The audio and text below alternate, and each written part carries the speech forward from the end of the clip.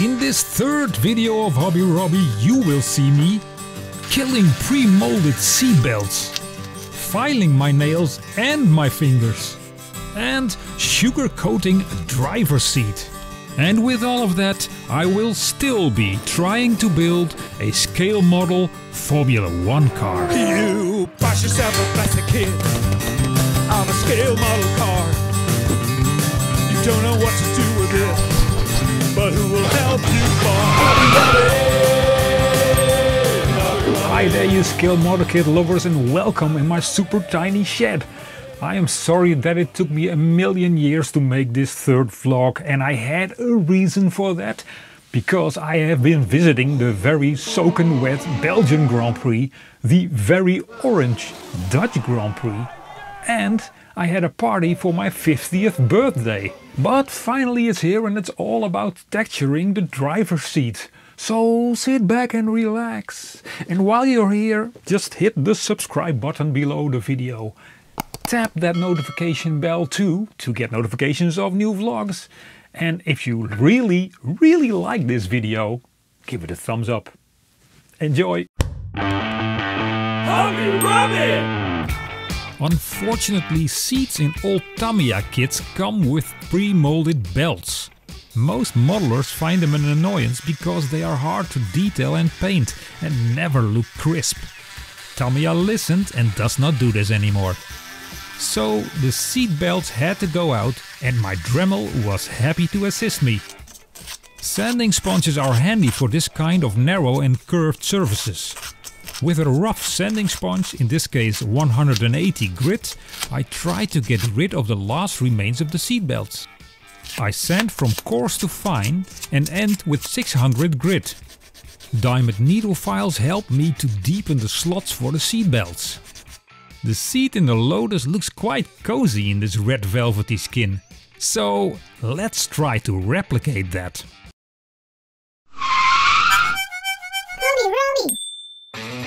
To imitate the soft texture of ALCANTARA leather on scale, I use glass micro balloons.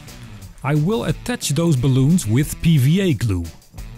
Micro balloons are actually a filler that is used for epoxy putty. Some people use flour to do this, but I don't like using organic products on my models. Be very careful with this stuff. These microscopically small glass balls are hollow and go airborne very easily. Always use a respirator, goggles, gloves, and use the balloons very gently. To fix the micro balloons to the interior parts and also to have a good base for the coming paint layers, I use Tamiya Surface Primer. You have to mix this yourself with thinner, and for that I use Tamiya Lacquer Thinner Retarder type. You know, the bottle with the orange cap. I will spray the seat in a vibrant flat red, Tamiya's XF7. Since this is an acrylic based paint, I dilute it with X20A thinner of the same brand. I also use about the same mixing ratio as with the lacquer-based primer, 50-50%.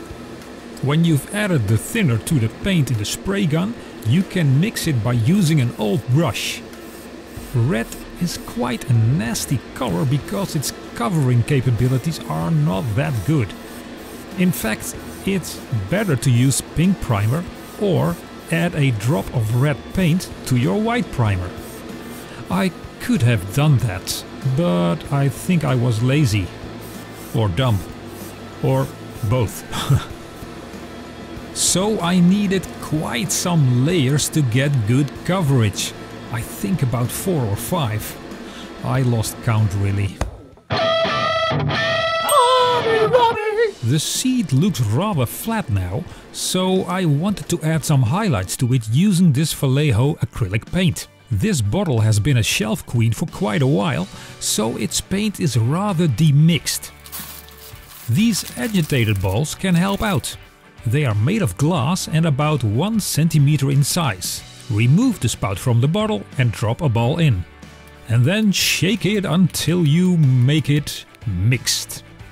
A drop of Vallejo off-white and carmine red are mixed until I think it suits as a highlight. May I present to you my secret weapon? Here is the Army Painter Masterclass Miniature Dry Brush. It is a thick bristle with short hairs. When you dip the brush in the paint, make sure you remove almost all of it on a kitchen towel. You really need very little paint. Then gently brush over the edges of the part you want to highlight. I really like how this tub comes alive. I also apply this technique on the seat. Dry brushing is used very little in automotive modeling, while in armor modeling it is commonplace. Let me know in the comments if you ever used this method before. The seat and tub are upholstered with red Alcantara, which has a patchy look. To imitate that, I mixed Tamiya XF7 and Tamiya XF1 in a slightly darker red. I kept the chair close for reference and kept on mixing until it looked good. Then the application. I just started scribbling freehand shapes with my brush. As you can see, I do not use a very small brush. This is an O-size Raphael Kolinsky brush, which is kinda big. But it has a nice sharp tip. And because of the size, you can load more paint into your brush and work for longer time spans. This is how the seat looks after half an hour of stippling. I think it's pretty convincing. The tub needed such a treatment too, to match the seat.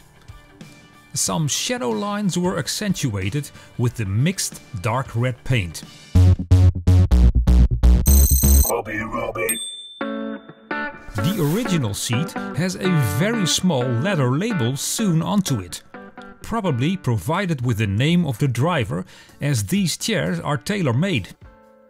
Is Hobby Robby turning away for such tiny details? Of course not! Evergreen plastic is ideal for just about everything in modeling, so I cut myself a small strip that I left on this leftover styrene sheet. I used Vallejo Panzerase as paint, not for any particular reason, other than the color. The dark brown is set up in some layers. I used light mud for the stitching. I forgot to press the record button the first time, so you might not believe I actually painted that.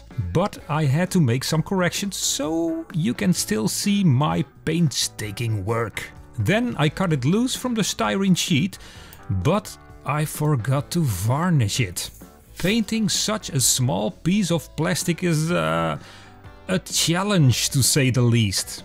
Oh, it's so tiny. It just sticks to my brush. Come on. Now it's standing upright. After that, a precision mounting job was to be done. Come on, stick. How hard can it be? You're just a cute little piece of plastic. A bit of touching up with red paint and the seat was ready. I thought, because I started milling it to pieces once again with my Dremel. Via a helping fellow modeler, thank you Tim, I received extra photos that revealed slots in the horizontal part of the seat. So these had to be made, because that's where the horizontal seat belts pass through. Yeah, and holding a part is not always easy. After the milling, I used my bare metal foil panel scriber to open the slots. Then I did some filing with a round diamond needle file and a bit of scraping. The slots were ready and checked if the seat belts would fit through them. To frame the slots as in the original seat, I used this nifty Hungarian instrument, a round punch and die from RP Tools. Quite an expensive tool, it sets you back for about 75 euros. You stick a piece of styrene sheet between the lids, tighten the knobs, slide a punch into the correct hole, protect the punch with a piece of masking tape and then hammer it down. After I punched 2 holes, I connected them by using my knife to create a slot. Then I cut it loose and started to finish it off, which is of course the easiest thing to do. Yeah, right. And of course no parts are shot away during the process. With all the smoothing tools I could find, I made this part a bit more slick. Of course I'm very careful while brushing it off. Oh. I did a test fit and made a second one. After gluing them on the seat, I used Vallejo black grey to paint them.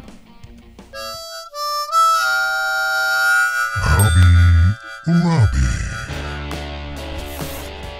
Another detail was discovered on the cockpit interior pictures. A black knob! It had to be made, since it is so present. Evergreen to the rescue, this time with rods. I filed a piece of rod with my diamond files to, yes it's true, a diamond-shaped profile. Then I marked the top of the diamond shape to be made slimmer with my knife. A bit of a dangerous job that can cost you a finger cut. Don't try this at home, people! After some smoothing, I took my knife and marked a hole in the middle to use as a dent for my drill to put in. With a 0.5 Proxon drill I made a hole. Then a small piece of evergreen rod of the same diameter was cut off and fit into that hole. Tamiya extra thin cement mated both parts together. I shortened the rod with the Tamiya side cutter because the cut is very straight and doesn't squeeze off the plastic. Some smoothing was done with sanding sponges before a test fit was carried out. What a cutie! On the side of the tub I marked the exact position of the knob. I dipped the knob in CA glue, but that was obviously a bit too much. A cotton swab sucked up excess glue and the knob was cemented in place. Vallejo black grey was used again, as I did with the slot trim. I highlighted the knob with Vallejo light grey. As if I did not do enough in reverse order, I noticed the back of the tub was not upholstered with ALCANTARA, but just plain carbon fiber. So I sanded the micro balloons off using a respirator and painted the parts of the tub that will be visible in Tamiya dark iron. After the carbon decals were applied, I varnished them with Mr. Color GX Flat Super Smooth Clear. And man, that stuff dries ultra fast. Really straight behind your brushstroke. But I like how flat it looks, and remember, these parts are very hard to be seen. I hope you liked the vlog and it gave you some insights in how to detail and texture a driver's seat. I would kindly ask you to consider supporting me via Patreon. You would really help me with that. You can also support me via PayPal. There is a direct PayPal link. It's all in the description below the video. And for now, the end shots of the driver's seat. But before that, don't be sobby. Build a car model kit and watch Hobby Robby.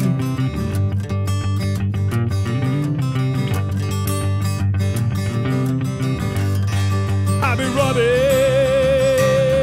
Hobby Robby, Hobby Robby, Hobby Robby, Hobby Robby, Hobby Robby, Hobby Robby, Hobby Robby.